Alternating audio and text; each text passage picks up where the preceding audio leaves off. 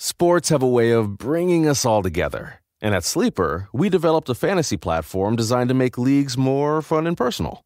Sleeper includes an integrated chat and every feature you could want for your NFL, NBA, and even esport leagues. Plus, it's completely free with no ads. See why millions have made Sleeper the fastest-growing fantasy platform. Download Sleeper on the App Store or Google Play today. We can sum up McDonald's new crispy chicken sandwich in one word: crispy. But also juicy and tender.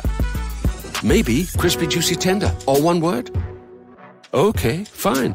You'll just have to try our crispy chicken sandwich to understand it. Get a free medium fries and medium soft drink with purchase of any crispy chicken sandwich. Available only on the app. Ba-da-ba-ba-ba. Price and participation may vary. McDonald's app download and registration required.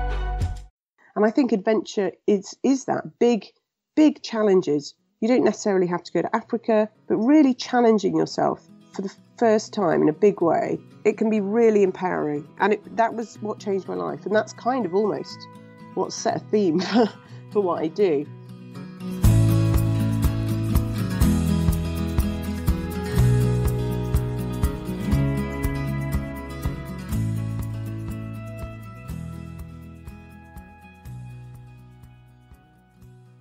Hey folks, Mason here. Welcome to the show.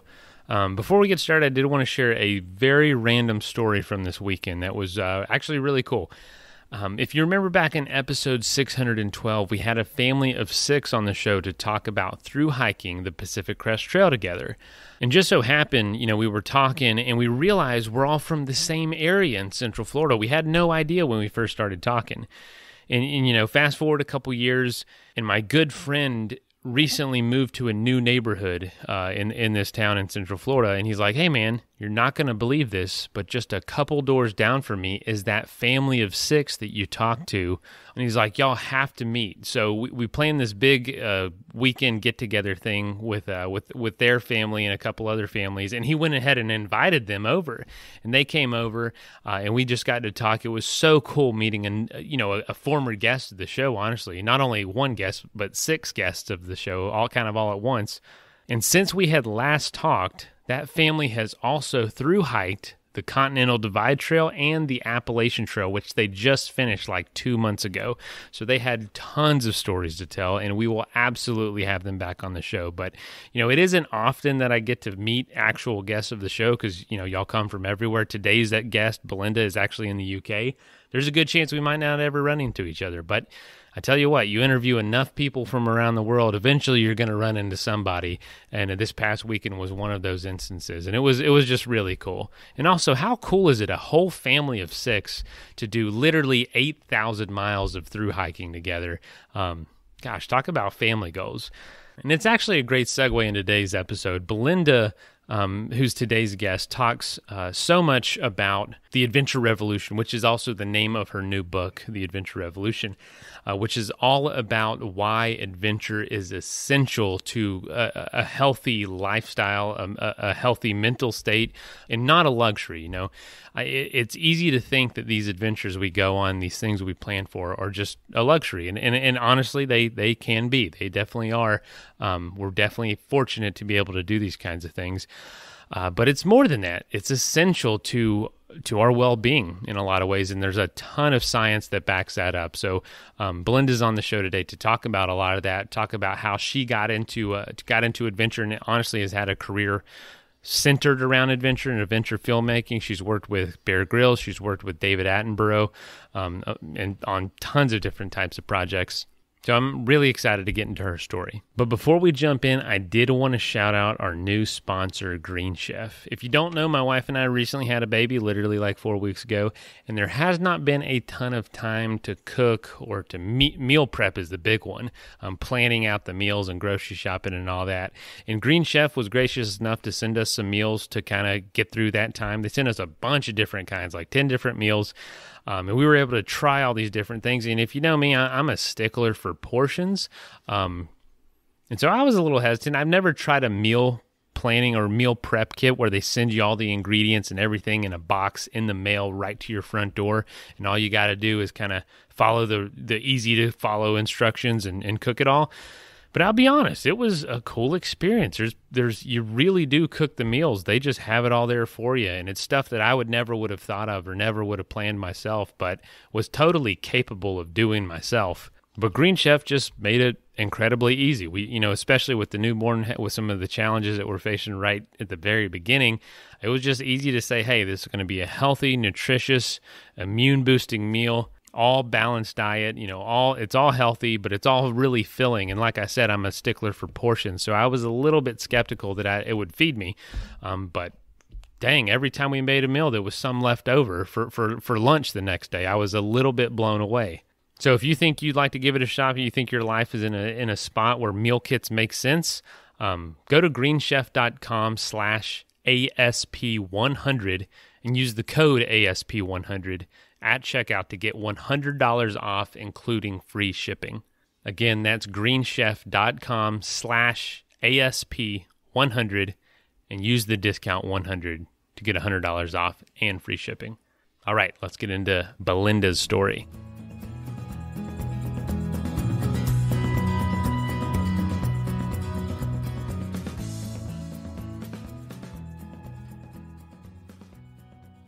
Belinda, Kirk, welcome to the show. How are you doing? Hello. I'm great to be here. Thanks so much for having me on. Yeah, I know you mentioned it already, but for the listeners, can you tell us where you're coming from today and where's home for you? Yeah, we're really lucky. We live in a remote corner of Exmoor National Park, which is one of Britain's national parks down the south of England, and it's nice and. For England, it's nice and remote anyway. Not as remote as some of the parts of America. You've got a bit more space there, but it's pretty lovely and remote. So we're pretty bad for internet often, but hopefully just enough to talk to you today. Oh yeah, that's all you need. Being bad on internet ain't a bad thing most of the time. I wish I had that excuse a little bit more, honestly. It's like, oh, can't do anything. We don't have internet, but. Well, describe it a little bit. What is it like? Because I know the picture of the UK. I've been in the UK a few times, but what is it like near that national park? I've never been. Okay. Well, just while we're on connectedness, the great thing about our house is there's no mobile signal, so that's already a good thing. It's very green. I know people always think Britain has a lot of rain. We don't actually have as much rain as all that, but it is very green. And Exmoor particularly is lovely. Lots of really deep wooded river valleys, which have got a real wilderness feeling. Obviously England's a bit smaller than America. We struggle for the feeling of wilderness, I think, over here. You have to go up to Scotland to have a really good feeling of wilderness here. But Exmoor is a very good close second to getting up to Scotland. And it's a whole lot better connected because you can get to the cities and stuff a bit easier. But it's lots of wooded valleys and lots of moorland. When we sit at our kitchen table, you can see we see barn owls and sparrowhawks and stuff, which is really, really, it's really, really lucky actually. My partner's paints birds for a living, so we call him a twitcher. I don't know if you have that word in America, but yeah, he knows all the birds. So we're doing a lot to rewild our land here and bring as much wildlife in. Exmoor's a lovely little place. It's also the least visited national park in Britain, which is one of the things we love about it. So don't go telling too many people. But tell us about, real quick, I know you've talked about your childhood on other podcasts, and you mentioned, you were almost a feral child. Was that something you had the awareness of as a kid, like that you had some freedom, or was it something you look back on and think, wow, that was pretty unique? Oh, I don't think at the time I had anything to compare it to. I think whatever you have as a child is just normal at the time, isn't it? Whether you have the craziest upbringing or not. I think also back when I was a kid, which was a little while ago now, it was a bit more normal back then to have more freedom. I think children have less freedom now, especially in England. I mean, it's less. I can't say I'm so sure about in America. I think in cities though, for example, it's much harder to let your kids roam free, isn't it? And so I was really lucky. I grew up on there's a small set of islands between Britain, between England and France. So there's a bit of water in between, and there's some small islands, and I grew up on one of them called Alderney. And growing up on a small island, everyone knows everyone. There were very few cars really, or at least not busy roads, not busy big roads. So I think the two worries that parents have, especially nowadays, about traffic and stranger danger, as we call it in Britain, we didn't have that. So I had this real freedom, and I'd just go off all day, build dens, climb trees, find secret gardens, and just have a lot of freedom, which I'm so glad that I had that. And now that I've got my own son as well, probably the main reason that we finally moved to Exmoor, because we were talking about moving here for years, was because we were going to have a son when we moved here when I was pregnant. And so we finally moved because we wanted to give him that same sort of start. Having an adventurous start in life really sets you up well for life, I think. I mean, I completely agree. And I'm sure y'all are doing a great job out there. Having your son also live a feral childhood. I know we try to do that as much as we can, allow some freedom. I'm trying to be the parent, like, hey, if I was to approach the things I approached my parents with, as a parent, will I be able to handle if my sons approach me with those same ideas? I need to be ready with answers and ready to say yes to those things. Maybe a little more willing than my parents were with me. And so that's something I'm definitely always thinking about too. But for you, when you got out, would you say you came from an adventurous family? Were your parents adventurous? And was that encouraged, or did you have to really fight for it? I was lucky. I had definitely had influences. So my main influence was my grandfather. He was a zoology professor in Africa. So I grew up with tales of Africa, basically. I was born in England and raised in England. When I was very young, I think about 3 or 4, I went over to Africa for the first time, or maybe a bit younger than that, actually. But yeah, I went to Africa a few times when I was very young. And also my mother was brought up in Africa. So there was lots of tales of, having African adventures. Because my grandfather was a zoology professor, he was involved with a lot of saving lots of animals that were brought to him. Like, for example, they had a pet elephant in the house, which sounds ridiculous. But sadly, when the mother of an elephant was shot, that elephant won't survive. So because it was so young, they brought it to my granddad and they said, can you look after it? And they had it for several years until he got too big. So there was these kind of crazy stories of, I don't know, I suppose adventure, but definitely of different ways of living. I had broader horizons than just Britain. So I think for me first, it was all about travel, and definitely my inspiration wasn't adventure at the start. It was all about going to Africa to see what Africa was about. How did that feel? Would you say that's your first big adventure, maybe the most impactful in the sense of setting you on the course that your life would take? So when I was 18, I did finally go to Africa, and inspired obviously by these stories from my grandparents and my mother. And yes, it was definitely a huge turning point in my life. When I've analysed it recently, because obviously I've written this book recently, and I've been analysing it a lot more and thinking about it, I thought, well, actually, that feral childhood gave me a base that I was always going to come back to. I think if you give young children some adventure, they'll always come back to it. And then when I was a teenager, we moved away from the wilderness, really, moved to a city, and I lost adventure and I lost the outdoors and, that wonderful freedom of being outdoors and having adventures as a kid. So I lost it in my teenage years. But I came back to it when I was about 16 through a scheme called the Duke of Edinburgh Award, which is a sort of programme for adventure and also service that is run here in Britain. And I think it's actually run in other countries. Well, it is run in other countries as well. I don't know, maybe you have it in America. I know they definitely have it in Australia and New Zealand. But it's this wonderful opportunity that it gave me a chance to go back into the mountains and into the outdoors. And I kind of refound adventure. And it opened a little door in my head and went, wait a minute, I love this. I need this. So when I was 18, it gave me the confidence to then go to Africa. And I don't really know how in a way, I would love to have kept a better diary back then. Why did an 18-year-old who had barely travelled, only sort of been on a couple of family holidays in Europe, suddenly go to Africa on my own? I mean, it was terrifying, but also liberating at the same time. I worked with a biological research organisation out there on the sort of biological field expedition, and it just was amazing. I mean, it changed everything about what I thought I could do.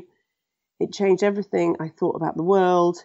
I don't know, I could go on and on about it forever, for ages. The main thing for me was that when I came back from Africa that year, I had gone out quite a shy and definitely very underconfident teenager. But I came back with this real sense of what was possible and also what I was capable of. I had never really believed that I could do something like that, and yet I survived it. And so I came back with this, if I can do that, then I could do lots of other things that I've dreamt of. If I can go to Africa on my own, join this expedition, and then afterwards I travelled around on my own. If I can do that, then I can do all sorts of other things with my life. So it was a huge turning point. And I think adventure is that big challenges. You don't necessarily have to go to Africa, but really challenging yourself for the first time in a big way, especially at that age, that teenage years. It can be really empowering. And that was what changed my life. And that's kind of almost what set a theme for what I do. I've always been, ever since then, I've been obsessed with adventure. And I think initially it was all about getting my next hit. I love that, getting my next hit. That's what they feel like. They feel like and hit. You mentioned hit like a drug or something, I believe, but it's almost like a hit of an artist too, like a hit song. You feel like it's something that just elevates you, and you work towards that next one. Anyway, sorry I cut you off. No, but it is exactly like that.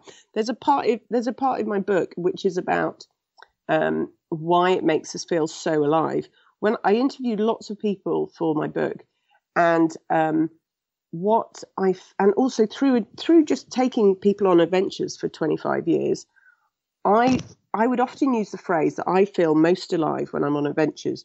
But also when I interviewed all these people to try and figure out, I was like, I really need to figure out why adventure changes lives so positively. And yet we don't seem to value it. We don't seem to, the adventure's not branded well.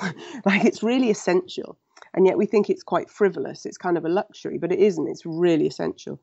So I was really thinking about why does it make us feel so alive?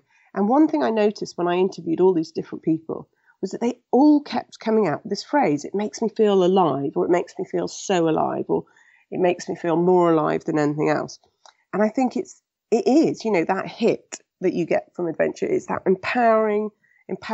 It's that, it's also potentially, depends what you're doing, but it can also be flow state. I don't know if you know about flow state, but that idea in positive psychology, it's that idea that when you're doing something that you've trained for, and you're doing it really well, and you're so incredibly immersed in that moment that everything else disappears, and you're just incredibly happy. I mean, happy is a kind of not the right word. It's not accurate enough. But you can become so immersed and engaged in the moment that you're in something called flow state, which is this wonderful phrase that positive psychologists have come up with that really explains some of those highs that you can reach. So there's all these different ways you can really achieve, these highs: achievement, flow state, empowerment. So yeah, it is. Adventure does give you a hit completely.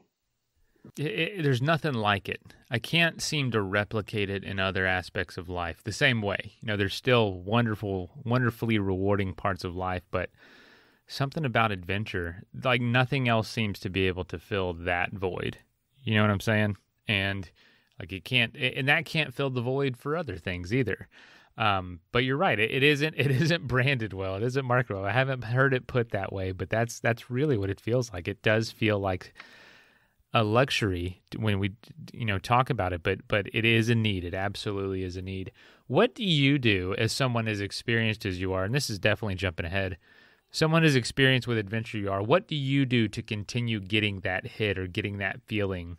Does it wear off over time? And do you have to find new ways to get that feeling back? That's a really good question. I think two things that come to mind before I forget. Firstly, I think you take other people on adventures, and that is where you get a whole other level of joy. And you'll have seen that with your son or with friends that you've taken on adventures. I mean, it's extraordinary. The other thing is, I think for me, or for my understanding of adventure and what I think about when I think of adventure, is that it's all about leaving your comfort zone. So particularly in my early part of my career, I spent a lot of time in jungles and deserts, and I became kind of comfortable and familiar. And I was kind of felt like I was in control when I was in jungles, particularly because I knew what I was doing and I'd done it a lot of times. So I wasn't really out of my comfort zone anymore. So after years of sort of, it seems like I was being super adventurous, but actually even if you're in these adventurous looking places or sounding remote places, if you're doing the same things all the time, you're not really stretching yourself. You're not really learning anything else. And you're not really leaving that comfort zone. So for me, something that really clarified that for me and crystallized it in my head was 10 years ago, I decided to do an ocean row. And I'd basically never really been in the ocean very much. I actually worked as a diver for a few years, but that was all kind of coastal. Being out on the sea, open ocean for weeks on end, wasn't something I'd experienced. But the reason that I wanted to do it was because I wanted to learn something new. I wanted to experience something new. I wanted to get out of my comfort zone again. So even after having done, I think by that point I was like, 15 years or so of doing expeditions and adventures, I'd never really done anything out in the sea. So I found a new way of getting that hit, of getting that leaving my comfort zone, pushing myself, finding out what I was capable of. And there's great adversity at times, but there's also great joy in stretching yourself and finding out what's possible. Let's take a quick message break and hear from the folks that help make this show possible. There are so many reasons not to skip breakfast. So many savory, mouth-watering, tasty, delicious beyond all belief reasons. Actually, that last one was pretty convincing. Stop by for a McDonald's breakfast. Mix and match a sausage biscuit, sausage McMuffin, sausage burrito, or hash browns, any two for just $2. Price and participation may vary, cannot be combined with combo meal. Okay, so if you don't already know, Kohl's is the best-kept secret for back-to-school shopping. My daughter's heading off to college, and I got a great deal on a bedding set for her dorm, which she absolutely loves. Picked up some pillows for $11.99 and got her new jeans for just $21.99. I mean, whoa. With prices like that, you can't say no. Did I mention I got Kohl's Cash and it was ready for pickup in less than an hour? So, yeah, I'd say it was a success. Select styles. Prices good 8/18 to 8/22/2021. Some exclusions apply. See store or Kohls.com for details. That is plenty of that for now. Let's get back into the episode. There's always a new medium to have an adventure through. There's always either colder environments, hotter environments, like you said, water, literally changing the surface that you're having the adventure on, the sport, adventure sports. There's flying sports and cycling sports, running, climbing.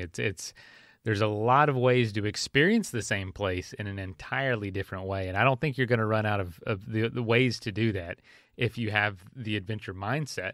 So after you started experiencing your first adventures, your trip to Africa, what did you start getting into then? Was it just immediately, I've got to do more like this, or was it, okay, it's time to go back and get a quote real job, and then you just had the pull of adventure coming back for you? What was your mindset then after Africa, and what were you doing?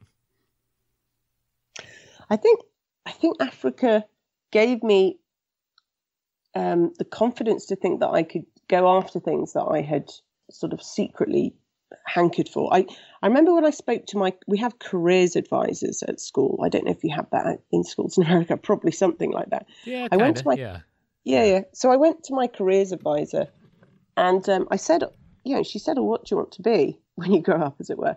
And I said, "Oh, I want to be an explorer." And she basically said I wouldn't ever do that, and put me right off the idea. Oh,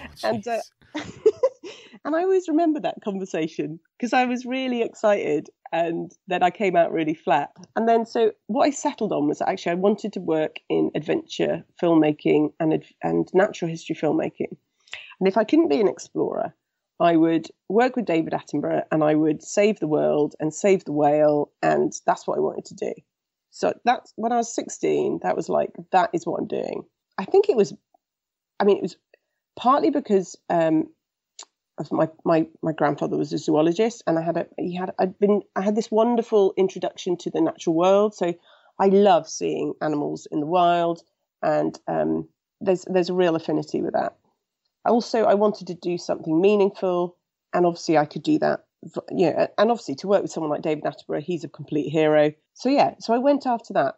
And so when I came back from Africa, I thought, I am going to try to do that. And so it gave me the confidence to attempt knocking on doors and just going for it, really. I even talked about it, possibly. I can't remember.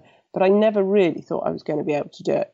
And so what I did when I came back from Africa is I set myself up with a plan. And I thought, right, I need to do a biology degree. I need to do a film degree, some sort of film degree. I did a film master's in the end.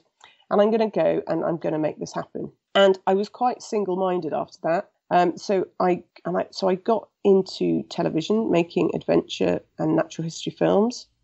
But what I kept doing on the side was I kept being invited to help out on these expeditions because I started to build up some experience in the expedition world, and because I loved expeditions so much, I just kept trying to fit them into my spare time, as it were. And because I was freelance, I was living at home a lot. I didn't have hardly any money, but every penny that I made was to go on expeditions. Or to allow myself to do more work experience to get into TV, sort of adventure TV. I built this kind of dual career. I never hardly had any cash, but always seemed to just get through. I remember eating rice and vegetables, rice and beans and stuff for months at one point. Not a bad diet. I mean, as far as from a health perspective, not terrible. Not terrible, and cheap. Well, cheap and actually pretty healthy. I should probably, something to learn. I should learn something from that now. But yeah, I knew that money wasn't my aim. It was never the important. But I had to obviously financially survive. So I just did everything I could. Everything I had was channeled into going on expeditions and building my career up in natural history filmmaking. And so over those first few years, I was originally going on expeditions and paying. Then I was getting my flights and my insurance. Then I was only paying for my flights and insurance, and then they were paying all my other expenses. And then as I got more and more experience, I was going for free or I was getting paid.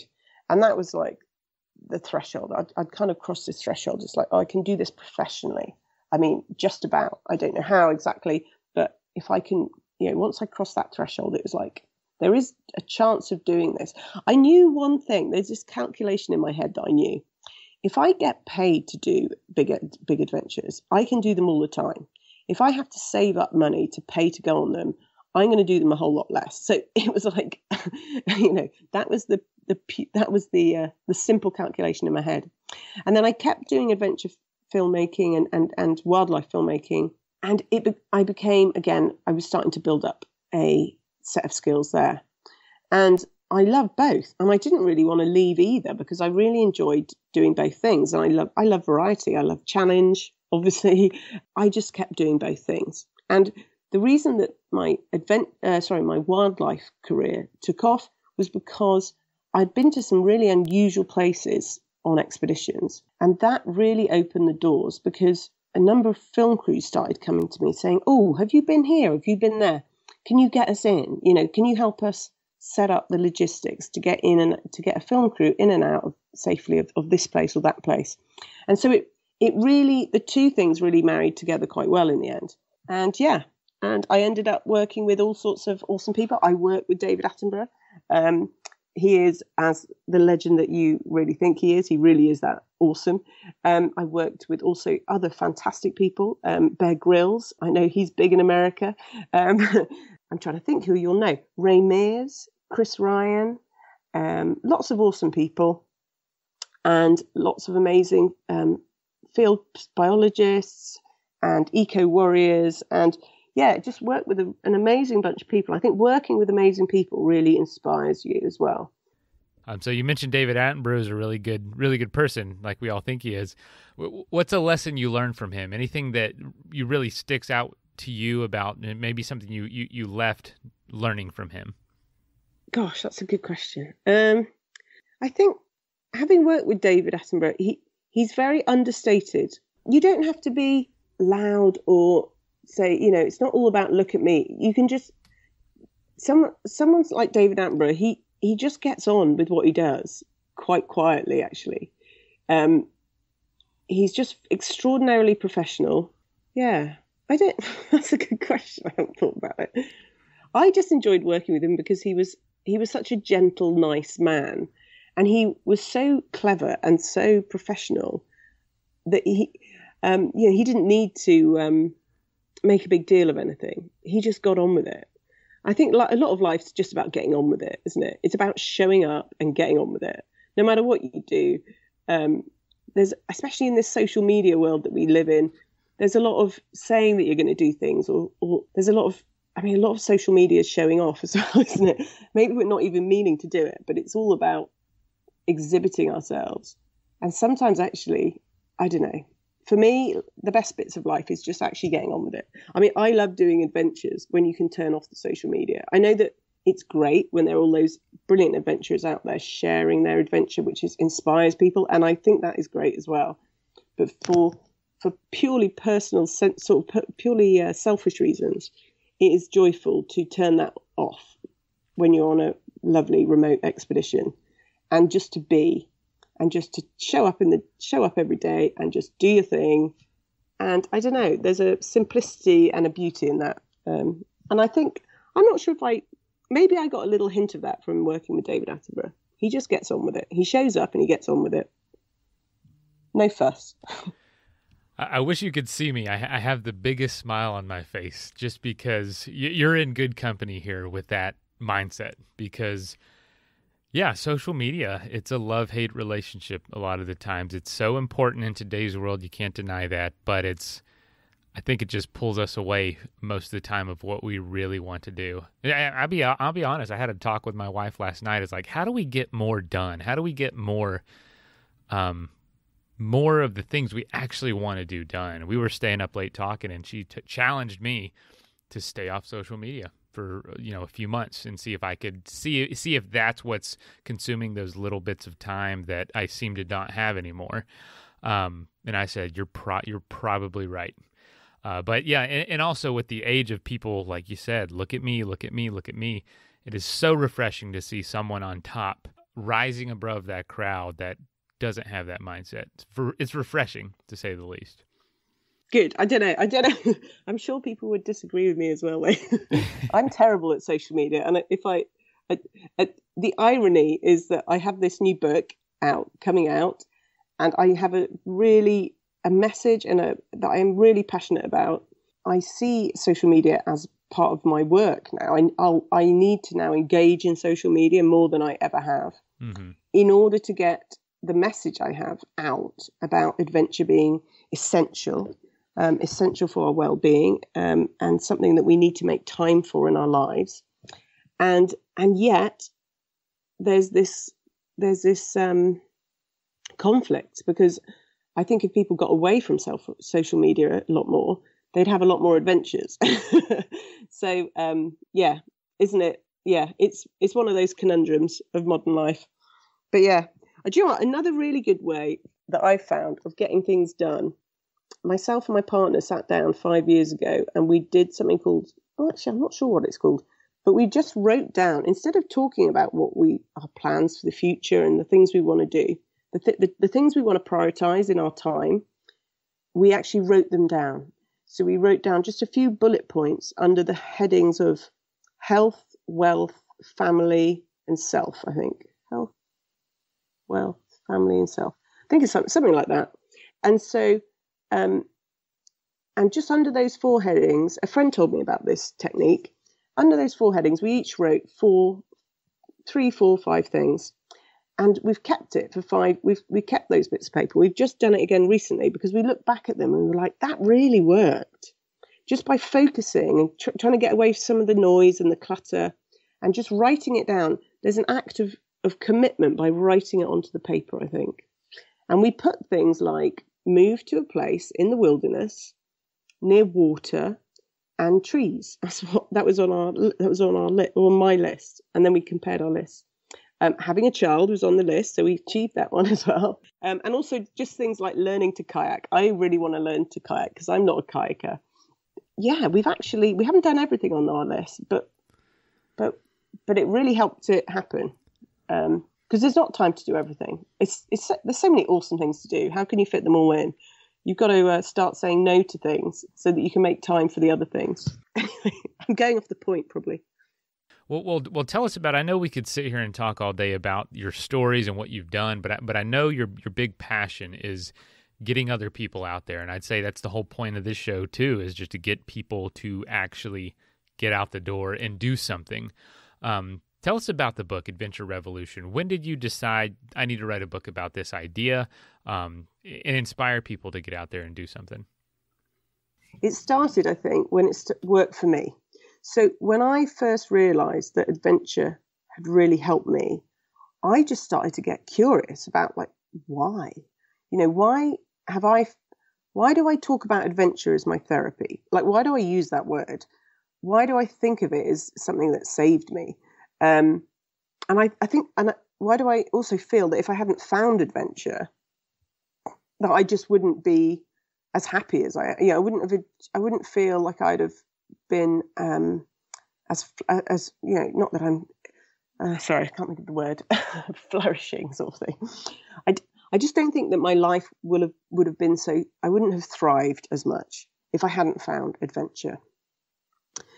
So it all started with, why has adventure helped me, and my curiosity around finding out or finding out why. In my 20s, as I was saying earlier, a lot of my focus was about finding my next hit. It's like, I need to feel alive. I need to go on adventures. And so I kept doing all these adventures. No matter how I could find the money, I would just find big adventures, mostly expeditions. I needed to go on expeditions. And then in my 30s, or in my late 20s, I started to recognize that actually this was working for other people as well. So it helped me grow, it helped me thrive, but I could see that it was helping other people as well to be the best that they could be, to find their best lives, to live their best lives, to find happiness. I mean, it sounds cheesy, but just to find that holy grail that we're all looking for. And so when I realized that it's not just me that adventure works on, this power that adventure has, I became more and more interested in finding out how. And I read a lot. I was looking for a book to explain, why does adventure help us? Why is it essential for our well-being? And I couldn't find it. And so I suppose I started writing it at that point, or at least I started researching the book at that point. And then now I've written the book that I wish I could have read 20 years ago, and it would have helped me a lot, I think, in figuring out, if nothing else, is in just prioritizing adventure in my life. It would have made me not feel like, that pressure you get when parents, family, even friends are like, when are you going to get a real job? When are you going to grow up? It's like, actually, this isn't about not growing up or not getting a real job. It's actually about living. And I'm not saying that you have to do adventure as your career either. But it is really essential to have adventure in your everyday life and in your life. So, sorry, this is a really long-winded answer. It started with me realizing that adventure had worked for me, and it had been my therapy. Then, after years of taking people on expeditions, I realized that it helps other people. And there was something that needed to be discovered, and I wanted to share that message. Once I'd finally dug around, and I wanted to share that message, a really big turning point came for me. About 19 years ago, I was stood outside the Royal Geographical Society in the rain, and I'd just come back from the Amazon, and I had all these young people that I'd taken out. I was only 26 years old myself, but I was the youngest chief leader they'd ever had at the British Exploring Society. And we were all back 6 months after the Amazon expedition. We were all back in England to present the expedition. And I was stood in this queue with all these young people that I hadn't seen for 6 months. And it was so great to see all their faces and, catching up. And this woman came up to me and she said, "What have you done to my daughter?" And I just thought, oh no, what is this? I was like, is this the girl that got bitten by a bat? Is this the girl that is it one of the many, one of the many poor young people who got various jungle parasites? And I was just there thinking, oh no, I'm in trouble here. What's she going to lay on me now? And she came up and she just hugged me, this huge bear hug. And she said, she just said, she's just so changed. And then she said that her daughter was called Alice. And then it all made sense. And Alice had been a young person on the expedition who had been one of my biggest challenges. She had found it hard to fit in. She had a lot of problems in her past, a lot of problems at home, a lot of things she was struggling with. She was basically a teenager who was struggling, a bit like I was a teenager struggling a good, 10 years earlier or whatever. And so I saw something of myself in her. Anyway, Alice really, really struggled at the start of the expedition, but I kept supporting her, but also gave her challenges, gave her some jobs to do. And it really helped to empower her on the expedition.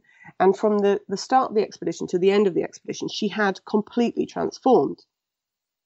And I'd seen that before, and I'd experienced it to some degree myself. So I kind of recognized it, but I didn't know if it was going to last. But here I was, stood 6 months later in the rain in England. I was saying earlier, it doesn't rain in England. Oh, it caught me out. Anyway, here I was stood in London, and her mother was saying to me, now she helps at home. She's doing much better at school. And, the most importantly, probably, that she has some new friends. She started to really build a friendship group, which she'd had struggles with in the past. And it was just such a magical thing to hear. And of all the memories of that expedition, it was an amazing expedition in the Amazon.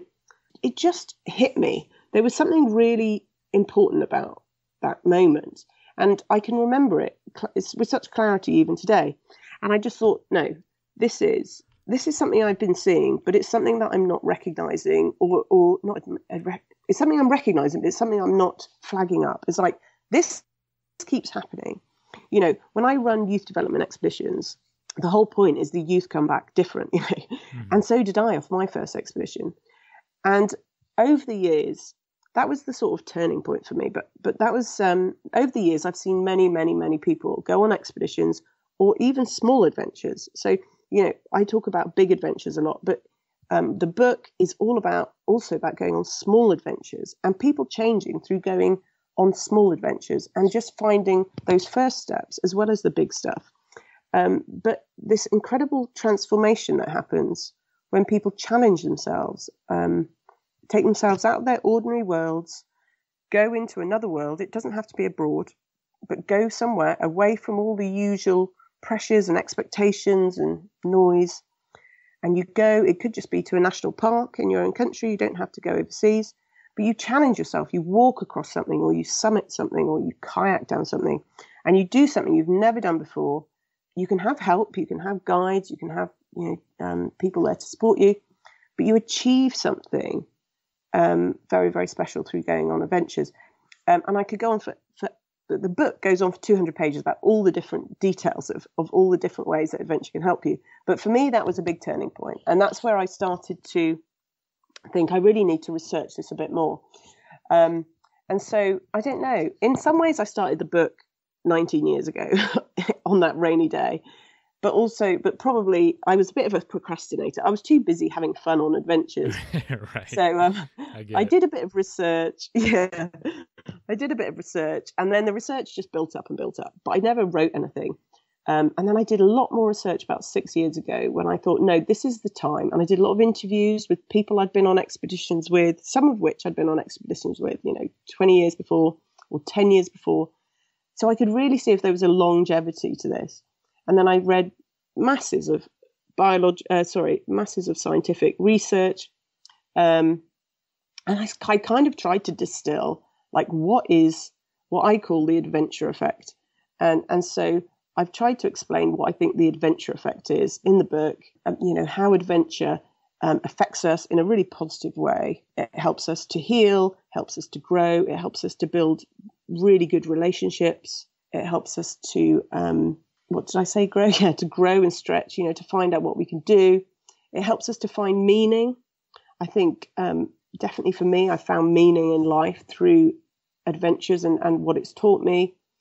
It helps you to face fear and to learn how to face fear. There's all these wonderful things, actually. But it all started on that rainy day in London. About the book, what is it that people will walk away with, and what can they expect when reading the book? Are they hearing stories from you? It's interviews? I know you talked about all that. What can they expect reading the book, and where will they be able to find it? Because I know it doesn't come out until August. Yeah. So the book is basically a mixture of stories of transformation, people going on adventures, wonderful adventure stories, but then these transformations that happen, and they're big adventures as well as small adventures. So it could just be some set of surfing lessons that change this little boy's called Sam's life, which, if we have time, I'll tell you his story. It's amazing. But so the book is a mixture of adventure stories and it's distilled popular science. So I've spent years learning about, sort of self-teaching myself, positive psychology, even a bit of evolutionary psychology, and loads of stuff. But that sounds really dry. I've distilled the science down into really, into hopefully these really easy to take little nuggets that are sort of sewn into the adventure stories. And so what I hope people will do is either the people who go on adventures and who know that there's something that is really nourishing them from doing adventures, I hope that they'll read the book and they'll go, yes, this is why I do need to spend more time doing adventures. I shouldn't think, oh, I haven't got time for it. It's not important enough. It is fun, but it's also good for you. And I think we can write off adventure too much, can't we? We think that it's frivolous and not, we've got more important things to do. Well, actually, it is really important. So you've got to fit it into your life. So the thing that I'd really love to do is for people to read the book and then go off and do an adventure that they wouldn't have otherwise done. I mean, that would be my perfect scenario. And even better for them to take someone else who wouldn't normally do adventurous stuff and help them to go and do something that they wouldn't have otherwise done. But the book also talks a bit at the end about not just how we can personally live more adventurously, which is what I hope. I hope the book will, really sort of push home to you, that it's really good for you. but also how our societies can be set up to be more adventurous, through urban planning, through something like social prescribing. When people are depressed or anxious, there is such a thing as adventure therapy, and that is something that we should be using a lot more. I don't know. Oh, and you asked about where you could get it. So it is available. I know it's available on Amazon. I know that it's available all over the place in England and America, in England and New Zealand and Australia. And at the moment, I'm not sure how it's coming out in America, but I definitely know that the audiobook will be, and the Kindle will be available in America on the 5th of August. And I'm sure shortly after that, hopefully it'll be very available. You can always email me if you want a copy. You can Belinda at Explorers Connect. And I think you can get it on Amazon. Belinda, I don't feel like we really were able to get into your story that much. But is there anything else you'd like to share as we wrap up? I can't think of anything else. Yeah. Buy my book and buy 2, give one to your friends. Or if you enjoy the book, give yours. There's nothing better than a book you love and passing it on. If you don't want to read the book, just go and have an adventure. That's also that's perfect as well.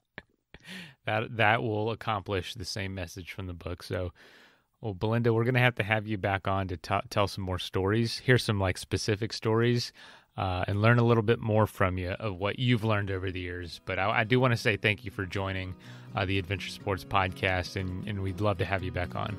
Thank you. Thank you so much. It's been really fun chatting tonight. First of all, thank you so much for listening. It means the world to us that you choose to listen to this show. If you'd like to help us further, you can leave a review on iTunes, share us with your friends, your family. It goes a long way to grow in the show. You can also support us financially through patreon.com/adventuresportspodcast. Link is in the show notes. And also, if you have an idea of who could be a good guest for the show, we're always looking for people to tell their story about the outdoors or adventure. So if you know someone, please reach out. Email us at info@adventuresportspodcast.com. And until then, get out there and have some fun.